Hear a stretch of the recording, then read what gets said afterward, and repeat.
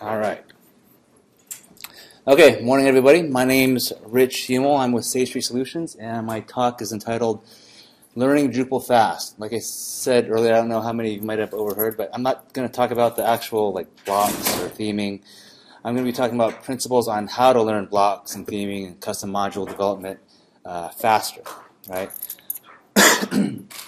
There's a graphic floating on the internet that talks about the learning curve of Drupal, and it's this one. You see all the people just being laid by the wayside.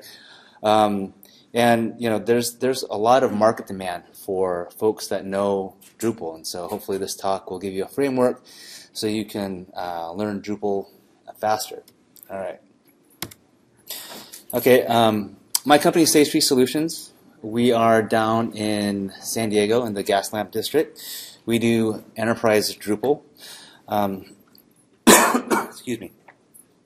Stop by the table for a raffle if you drop off your business cards. We have a couple iTunes gift cards that we're going to be raffling off tomorrow, and also a $100 Best Buy card in addition to those pens. So if you missed out on a pen, stop by and say hi. And also, we're looking for a senior engineer or architect. So if you know anybody that might be interested and is also in the San Diego area, we're looking for folks. All right. So really my talk is based on this book. It's like a Cliff Notes for Josh Kaufman's The First 20 Hours. Has anybody heard of this book? Seen this book out there? Okay. So basically all the principles in this book can be applied to anything that you might want to learn. If you want to learn how to make Drupal sites better, they can definitely apply in here. But if you want to also use these principles to learn windsurfing or how to play the guitar or the piccolo, you could use these principles too. But I'm going to be talking about it within the context of learning Drupal. Okay. So rapid skill acquisition is composed of these basic 4 steps. Malcolm Gladwell a couple of years ago established this rule of thumb that it takes 10,000 hours to become a world-class whatever, to develop a world-class talent. The thing is, not everybody wants to or needs to be world-class. If you want to be improve your golfing game, you don't necessarily need to be the next Tiger Woods, right? It could be just enough to be able to play 18 holes without making a fool out of yourself, right? And so that whole barrier towards achieving that level of competency is a lot lower if you set your goals a little bit lower, right? All right. Before I get into the principles and of rapid skill acquisition, there's a couple different things that I want to go over with regards to vocabulary. First is skill acquisition, which is the ability to effectively apply and execute that skill, actually like building a site, right? You can actually do it. Learning is actually learning about the skill. It's valuable. Learning about it is valuable because it helps you self-correct and self-edit when you're actually practicing the skill. So the easiest analogy is Spanish class. In high school, I took 4 years of Spanish class. I learned about vocabulary, conjugation, pluperfect tense, and all that fun stuff. So I learned about that particular skill, right? But then when it came to actually having a conversation with somebody that speaks Spanish, it was very low. I could barely, I could say, hola, ¿cómo estás? Muy bien, gracias, right? So that's the difference between skill acquisition being to actually effectively perform that skill and then learning about it. But when I did try to speak with a person in Spanish, I'd know, okay, I need to use habla versus hablas because, I want to be respectful, right? So learning is valuable. And then there's training, which is actually, once you've acquired that skill, just practicing it so you improve your ability with the skill. Okay, so these are the 10 principles of rapid skill acquisition. Like I said, they can apply to anything that you might want to learn, but like I said, I'm going to be talking about within the context of Drupal. All right. So the first one is choose a lovable project, right? Maybe it's a family website. Maybe you're a big anime fan. Maybe you're part of a club or association. Maybe you're really passionate about your local Drupal users group. Whatever your passion lies, if you find a lovable project, it'll help give you that incentive to learn that particular skill. In this case, Drupal, right? For me, it was when I first got into web development, it was my fraternity's website, and that's what got me into the whole web development world. So find a lovable project. When you are actively learning, focus your energy on one skill at a time. No multitasking, because like with Drupal, just looking at the schedule, there's a lot of different topics. Theming, module development, search, mobile. Just focus your energy on one skill at a time, right? That way you can minimize the number of moving parts and make sure you really understand that component of the whole Drupal ecosystem. All right. Next one is define your target performance level. That's, to me, when especially in projects for clients, what's the minimum viable product? What's the smallest or the least amount of features or functionality that you need to implement or need to see to be able to say, hey, that's good enough, okay? That's to say, it's if it's a big project, you want to build this big, huge, like say, e-commerce catalog site, maybe the first step is let's just get that product detail page looking right. And then you could go on to the views and then just expand from there, right? But define your target performance level. The next one is deconstruct the skill into sub-skills. A lot of these, are probably common sense stuff that you're already aware of, but I think it's good to just have them all out and just understand like how all these different principles apply when you're actually learning a skill, right? Deconstruct the skill into sub-skills. It's also the same thing we do when we're actually trying to solve a client's problem. Break the bigger problem into smaller problems, right? It's a lot more digestible. And when you do that, you have a lot better chance of finding somebody else that's solved that problem out there and made a module or written a blog post on how to solve it, right? Truth be told, probably 80% of whatever you're building has already been built before, right? It's that last 20%, which is why clients hire you, because they can't find anything that does exactly what they need. And so, and try to identify, break it into smaller sub-skills or problem sets, and then you can find a lot and learn a lot on how those things were solved, and then you can just put them together to solve the bigger problem. Okay, when you're learning in Drupal, obtain the critical tools, or anything, right? Drush is a key one. As you continue on your Drupal learning path, key modules you're going to want to learn. There's views, admin menu, dblog, devel, generate. These are just a couple. Usually when you want to learn the key modules, what's really useful is looking at the list on the Drupal.org site. There's a list of the most used modules. And it's really useful to just look at that, and then you can see, these module sets are the most popular ones because they solve a lot of common problem sets, and then it's worth looking at those modules to see how they might fit in solving your problem. I mentioned Drush because that's, if you're into development, it's a huge time saver. Then there's tools like Vimium that help you speed up just interacting with websites. It's basically shortcut keys for websites. That's what Vimium is. And then there's other tools. If you get into the development stack, there's tools like Eclipse, debugging, actual like doing debugging with Xdebug, Firebug Coder, Aqua Developers Desktop. If you don't have a local environment set up, by far, the Aqua Developer Desktop is the easiest way to start playing with Drupal immediately. Just download it, install it, whether it's Windows or OS X. It's an easy way to get started and start playing with Drupal really quickly. And if you're on Linux, if you have Linux as a desktop, you could probably do it yourself then, right? The next one is eliminate barriers to practice.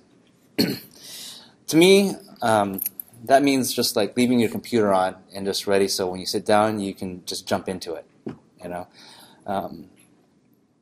there's other things around that. You know, eliminating barriers to practice. Part of that is making dedicated time for practice, just putting on your schedule.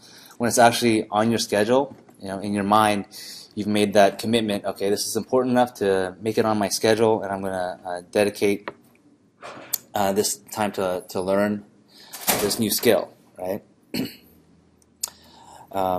It's really easy. I mean, everybody's busy. We have family, we have work. You know, some of us have kids. It's really easy to run out of time, but when you put on the schedule, you know, you've made time for this learning, so you can acquire these new skills, right? The other one, and the next one, is create fast feedback loops. That means being able to test really rapidly. A lot of times that means just reloading. You know, tweak a CSS file, reload in the browser. Tweak a module template file, reload in the browser. Tweak a view, reload in the browser. That's the really fast way to do it. Usually what I do is I'll have one browser as an anonymous user, like viewing the view that I'm working on, and another one logged in as the admin so I can edit the view. I'll just, you know, this one I'll use to edit it, and then I can just Alt-Tab and reload on the other one to see if it looks right, right? And so the faster you're able to create these feedback loops, the faster you're going to learn, and also the faster you're going to be able to develop. Sometimes, though, like most common use case in my experience, like for example, when you're building an e-commerce site or a multi-step workflow where you have to fill out a lot of forms to get to this last form, like say the checkout, it's really tedious, and always filling out your name, credit card number, billing address, shipping address. Selenium is a really nice tool to actually automate that. It's really a testing tool, but it does give you that capability to record what you do with a web page and then just play it back. So when you're developing something with a long workflow, you know, where you want to test something that's on like step 4 of a wizard, it's a really nice tool to be able to just blast through the first couple steps, always having to enter the same information on these forms to get to that last one, right? Practice by the clock in short bursts. You know, that's a very stereotypical thing, image in people's minds that coders spend all their time in front of the computer and whatnot, and get burnt out and have messy hair and big bags under your eyes. That's not really effective, you know. After a while, you just get burned out, and then it's kind of like when you're reading a book, and then you realize you're reading the same page over and over again. It's like, okay, it's time to put it down, right? And a lot of times, if you just take that break, you know, go for a walk, then your brain just starts making these connections. That's when the neurons start connecting, and then you'll have that aha moment. And that happens actually a lot. You know, I'll go to sleep really frustrated that I wasn't able to solve this particular problem, but then if you just take a breather and chill out for a while, then you know, your brain's just kind of working on in the background. You'll solve that issue. Let's see. One of the techniques that Josh Kaufman recommends is actually working with a timer. You know, we live in an ADD world.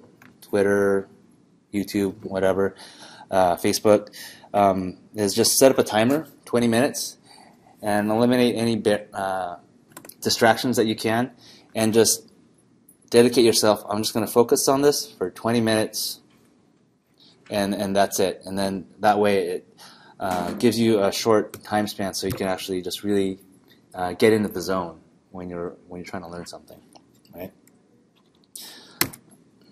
Quantity and speed. In the book, he talks about a pottery class, where half of the pottery class was graded based on the amount of the actual weight of the pottery that they threw, so the actual volume, and the other half was graded on the quality of it. And so what they discovered is the half that was graded on quality, they'd just be sitting there trying to make the perfect pot. But the thing is, they only made one pot. Whereas the one that was just judged on volume, how much they could throw, 50 pounds or whatever, the actual quality was a lot better, because each time that they threw a pot, they were able to develop those skills on how to learn that faster. Now, how does that translate to when you're trying to learn Drupal?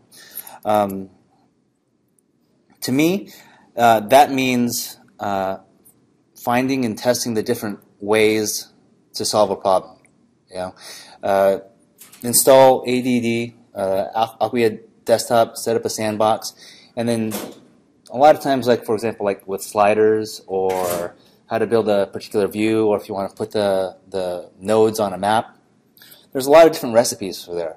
Set up a sandbox, just try to blast through the recipe real quick and see how it works for you, and being able to test out these different recipes. But not all of them are going to work.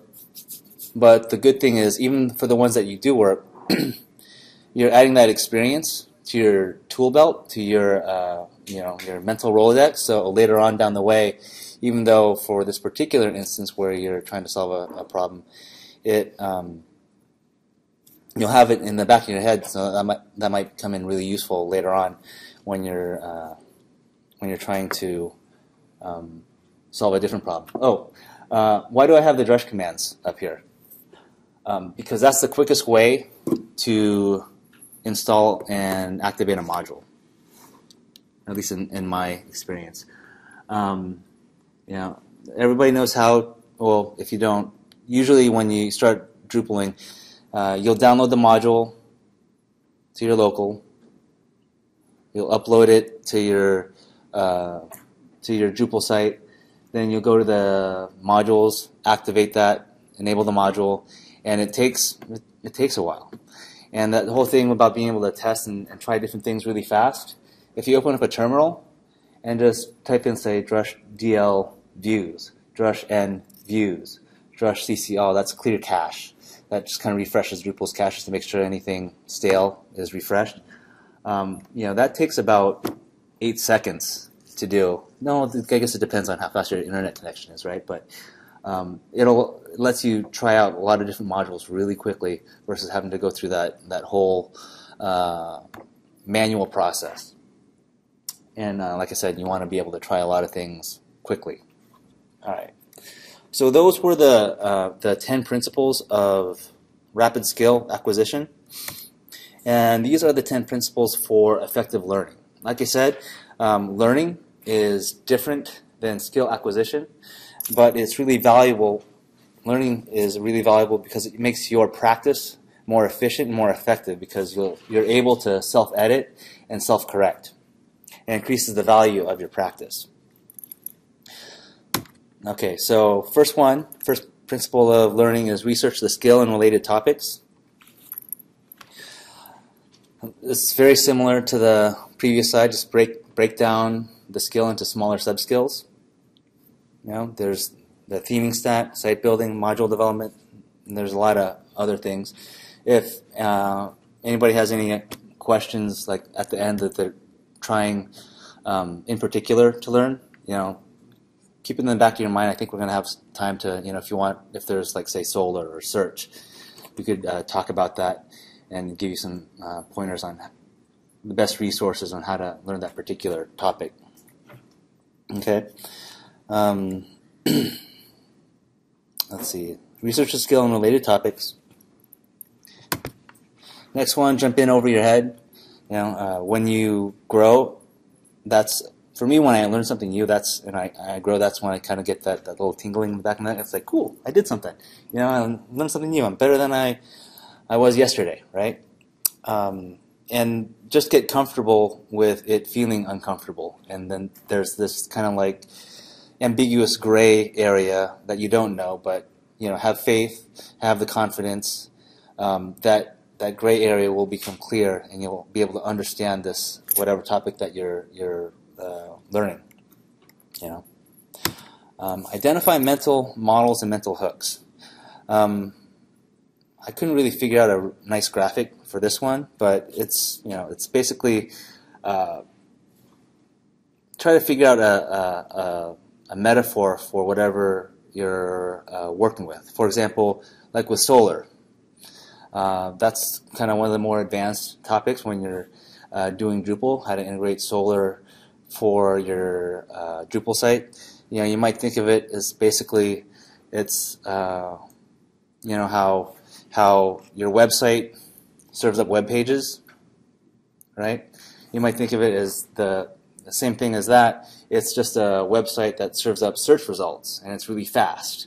And so when you identify these mental hooks and these models where it works on how a particular technology works like, then you start being able to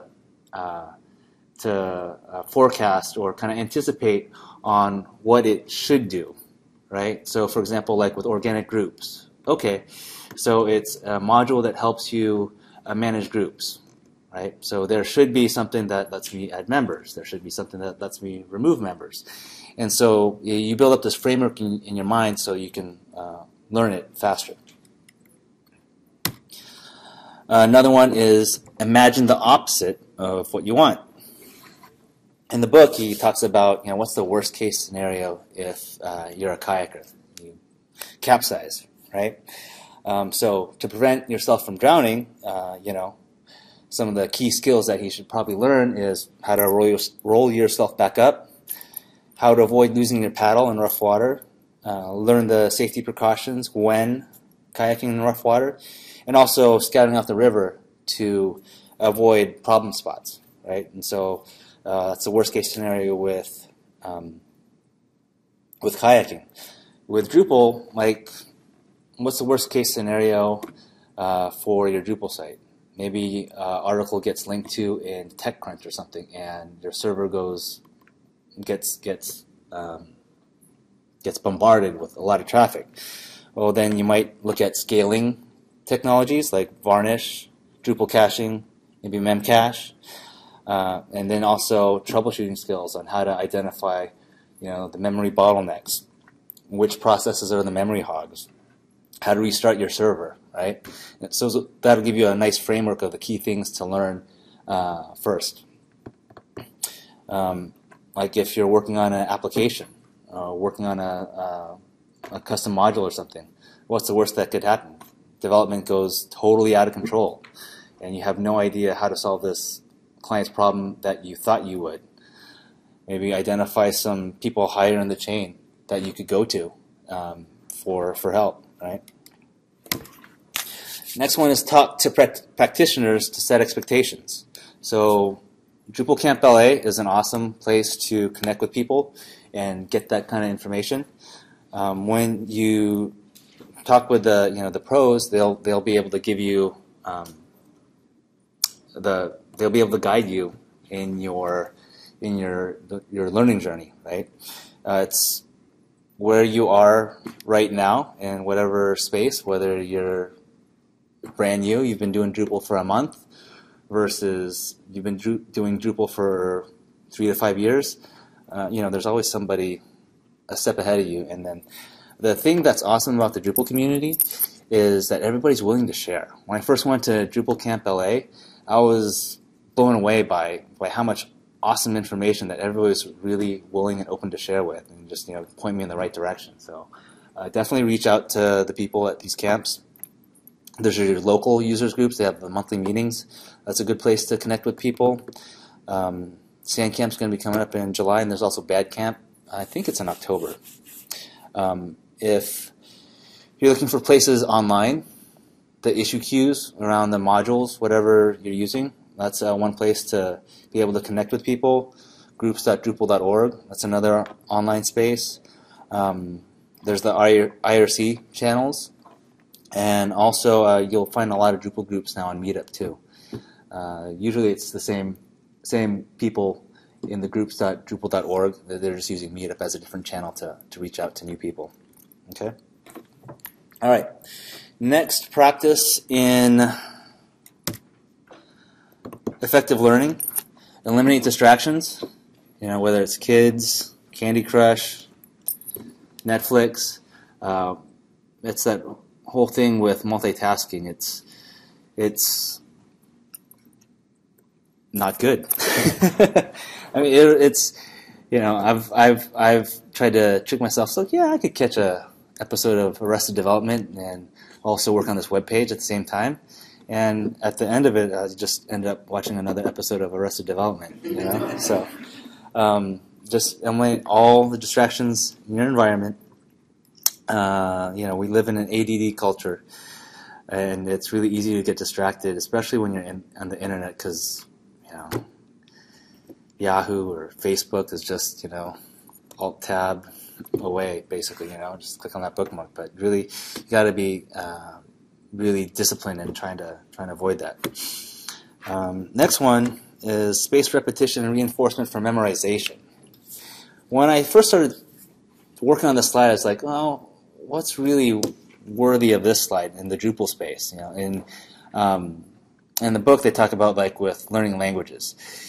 You make flashcards for the vocabulary. In the process of making the flashcards, when you're making them, you're learning it, which is good because some people have these different modes of learning. When you're making the flashcards, you're actually doing it, physically and also with visually and also auditory, right? But I mean, like in Drupal, I don't know, what are you going to make flashcards in Drupal about? But then when I thought about it, because Drush, if you haven't learned Drush, unfortunately, Chris Charlton's Drush talk is right now. Try to catch it on the recordings. All the sessions are going to be recorded. But actually just knowing the Drush commands, drush DL to download a module, drush CCL to clear cache, that's really useful, and just having those on the tips of your finger will help speed up your development. Shortcut keys. Shortcut keys are a huge way to speed up your development. I had another talk on how to develop fast, and basically it's just to talk about shortcut keys. Actually having to use the mouse or the trackpad, move your hand over, move the mouse around, click, drag, click. It's a lot slower than being able to just do, Command-Shift-R, Command-Shift-F, So learning shortcut keys is really good. And then along with shortcut keys, there's also Vimium, which is basically shortcut keys for your browser. And actually, does anybody know what Vimium is? Nobody? Okay, let me just show you a quick. It's pretty sweet. Okay, so here's a web page, and then does anybody know what Vim is? VI? Oh, a couple of you. It's a Unix text editor, and it's as a text editor, when you first start, it's impossible to learn. But the nice thing about it, moving the cursor and making edits, you don't have to move your fingers off the home keys. So you don't have to do very much finger movement. And in here, I'm just pressing K to scroll up, J to scroll down. And then the neat thing about it is that when you want to start clicking around, I press F, and it highlights a bunch of more shortcut keys. So if I want to navigate to something else, so I want to go to, I can't say I want to go to all sessions. That's P and S. And it goes to all sessions. It's like I'm clicking on that link. And it's a huge way to speed up your development process, just not using the mouse, right, or a trackpad, because that's slow. All right, let's see. Yep. On that, is that a Drupal module? Oh, sorry. So Vimium, thanks for asking that. Is not a Drupal module. It is a Chrome plugin. So on your browser, it's a Chrome plugin. They also have it for Firefox. I don't know if they have it for Safari.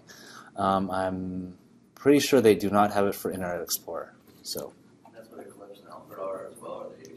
So now Eclipse is an IDE, integrated development environment. So if you're coding, that's my preferred weapon of choice.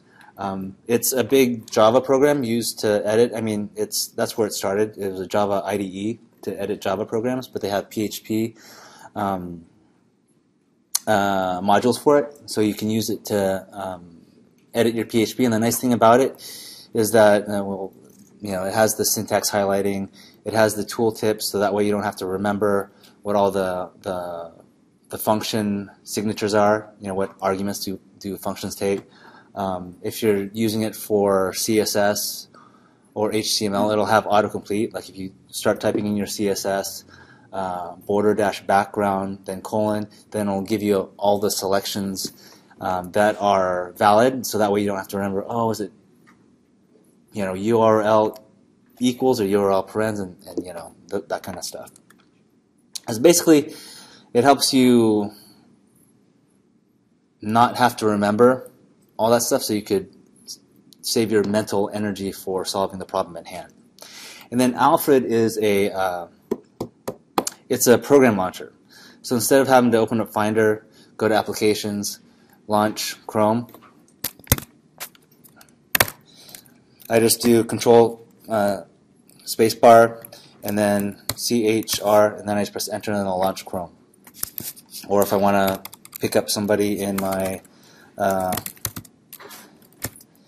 my contact list, I could access that really quickly. It's just a lot faster. Also, the nice thing about it, I use this actually a lot. It comes in with a calculator. So if you want to figure out whatever the pixel margins should be, it's a built-in calculator. You could just start typing. That's Alfred.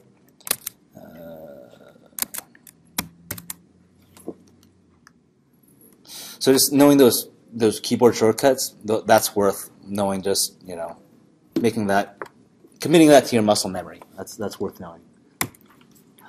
All right, create scaffolds and checklists. That's the next principle. So these are great. Again, it's just another way to get stuff that you should do out of your head, so you don't have to think about it, and make sure it's done right every time. So checklists, for example, you might have a deployment checklist, stuff like turn on the CSS and JavaScript caching. Make sure the Views UI is turned off. That Views UI module is disabled. Make sure the environment indicator is turned off, and make sure like the PayPal information when you go into production, maybe that's set to make sure that's set to the production values and not the sandbox values. Scaffolds are structures to help make sure that your approach is done the exact way every time. They use an example for basketball free throws. Dribble the ball 3 times, square up, launch, and then make sure you snap the wrist, right? So it's done every time, so it's consistently. In web development space, I think some of the ways that you could use this concept is maybe like your hosting. With your hosting, maybe you use Pantheon for your hosting environment, so that way your development environment's the same with every project. You don't have to spend or waste time learning new intricacies of different server setups. If you're in the bigger projects, people are using Vagrant or Chef to build their development environments, so it's exactly the same as the production environments. And that's really nice because one of the things with enterprise Drupal development, when you're working with big teams, some people might use MAMP, some people might use WAMP for their development, some other people might be developing on a Linux box, and there's all these little differences which it works fine for them on their local development environment, but when you put it on the dev server, all these things kind of spiral out of control and just create a lot of wasted time that you have to spend resolving these little conflicts. Okay. Next is make test predictions. So especially when you get into software and web development, you become a scientist, right? You use a scientific method hundreds, if not thousands, times a day. You make a hypothesis, you test it. You guess, you check, right? This kind of dovetails with the quantity principle. The faster that you can guess and check, the faster that you'll learn, right? And so I think that's a really useful way to approach development. say you want to build a catalog page of products. How will I know that this is complete? Okay, I'm going to see a 3x4 grid of image thumbnails at this URL, and all those images will link to the node pages. How will I know if this view is going to work? If I see, if I go into the views editor, modify it, and make sure that the link goes to the right URL, stuff like that. The faster that you can guess and check, the faster you learn. Okay, last one is honor your biology, right? Everything is in service to everything else, right? There's work, there's our personal lives, there's our physical health, mental health, spiritual, and it's important to be right in all these different areas, because when you're out of balance in one, then it's going to mess up your work or whatever other area. So, for example, if my personal life is all jacked up, say I'm having really, I don't know. If my personal life's jacked up, I'm not going to go to work being able to focus. And so, I think you have to make sure you honor that, and that way, when you're at work, you can be focused at work. When you're with your family, you can be focused on your family, and so on. All right. And those are all my slides. At Sage Tree, and one of our core values is pursue growth and learning. Hopefully you've been able to learn a couple principles about how you can learn the whole Drupal ecosystem a little bit faster. And that's it. Does anybody have any questions or comments? Yeah. A moment ago, you were mentioning about developers different local environment and when. Okay. What was the result? Okay, so the question was that a lot of different developers use different desktop development environments like LAMP, WAMP, and what was our answer to that? So basically at Sage Tree, we all use the Acquia Dev Desktop. You can use other systems like WAMP or MAMP, but for us it was the easiest. I mean, it's really, they did a really great job of just making it easy to set up new Drupal sites on your local machine really quickly. Before, I had to set up, I had to configure Apache, had to set up a MySQL database, have to set up the host file to make sure that the DNS is right for my local environment. And ADD, Acquia Dev Desktop, is just automates that. There's a wizard. You just fill in the what you want to call your local sandbox, and then it's done. So it's really easy. Yeah. Oh yeah. Oh yeah. Acquia Dev Desktop is free too. Yeah. So. Yeah. Yeah. So I want to let everyone know there's also other meetups if you want to get into the joint chef or the top of the vagrants. Mm-hmm. Like in the LA area, we've got a DevOps meetup to talk about all that stuff. So if you're looking to learn some of the other tools, meetup is a great place to go to see where Absolutely. Other groups. Oh. They're going to talk about. Yeah, thank you for that. So just to capture that here, definitely check out the meetups to connect with other groups or more specialized groups in the whole Drupal ecosystem. One other great way to learn is pick a partner.